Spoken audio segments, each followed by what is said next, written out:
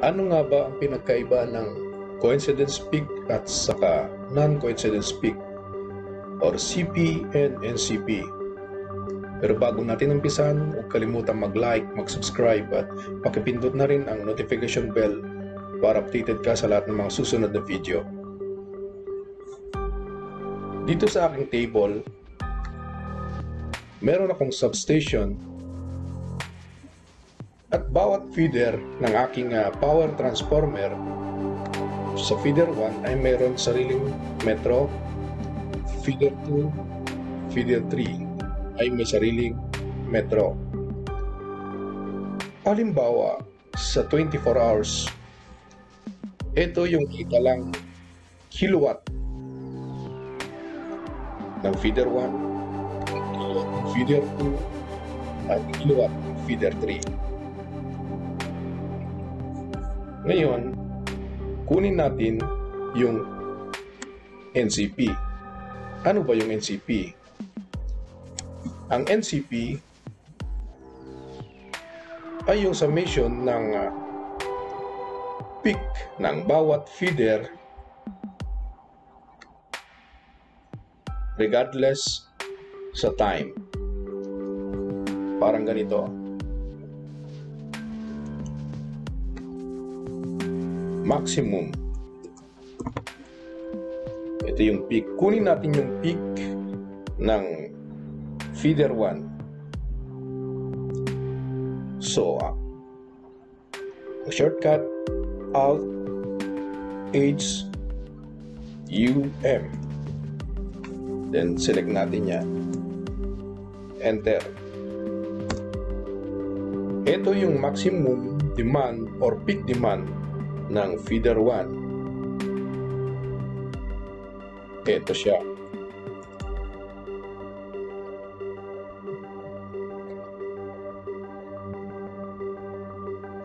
At sa kabila naman, ganun din.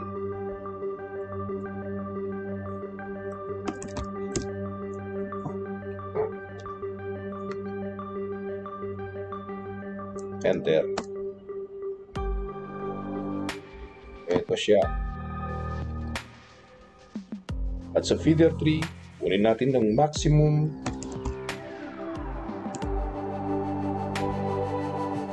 select. Enter. Ito. Kung mapapansin ninyo, bawat feeder ay may kanya-kanyang oras kung saan siya nag-peak. Dito sa feeder 1, alas 7 ng gabi. Feeder 2, alas 8 ng gabi. Feeder 3, alas 9 ng gabi. Ngayon, ang NCP ay summation ng lahat ng peak regardless sa time. So, NCP and CP or non-coincidence peak summation shortcut key Alt equals.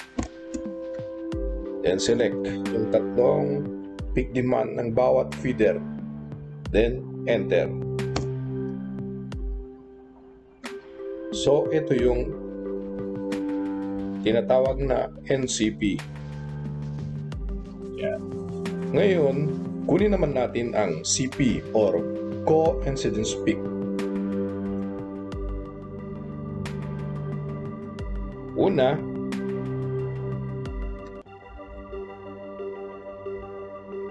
kunin natin yung summation ng bawat feeder with respect to time. Halimbawa, sa alauna ng umaga o madaling araw, pagsamasamahin natin yung 3 kilowatt. Ito. Then,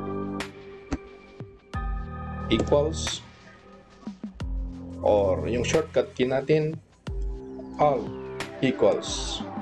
Then select yung 3 kilowatt sa bawat feeder ng alauna.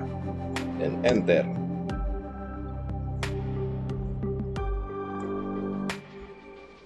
Then lahat ito Same lahat dito. So, ang gagawin natin, shortcut na lang. Copy natin to. Ctrl C. Then, select mo sa may blanco hanggang alas 12 ng umaga o hating gabi, 12 AM. Then, Ctrl V or paste. Ctrl V. Yan.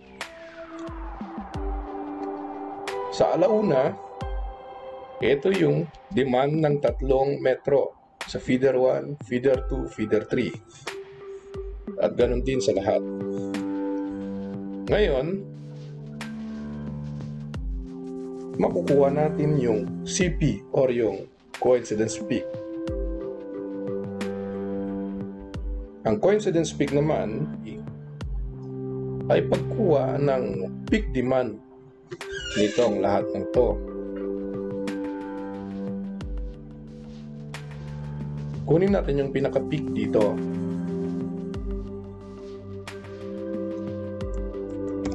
CP or coincidence peak, then Alt H U M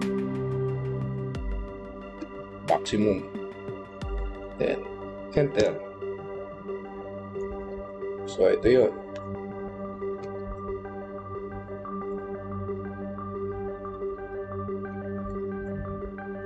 Yun ang pinagkaiba ng NCP. Ang NCP ay pagkuha ng bawat peak demand ng bawat feeder, then summation ng peak demand na yon. Ang CP naman ay kunin mo muna yung demand ng bawat feeder with respect to time, pagsama-samahin. Then kunin mo hanggang 24 hours.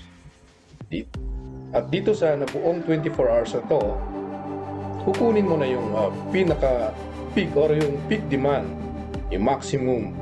Then ito yung CP. Maraming salamat sa panonood at pakikinig ng aking simpleng paliwanag ng coincidence peak at non-coincidence peak. Maraming salamat, Kabalayan. Hanggang sa muli.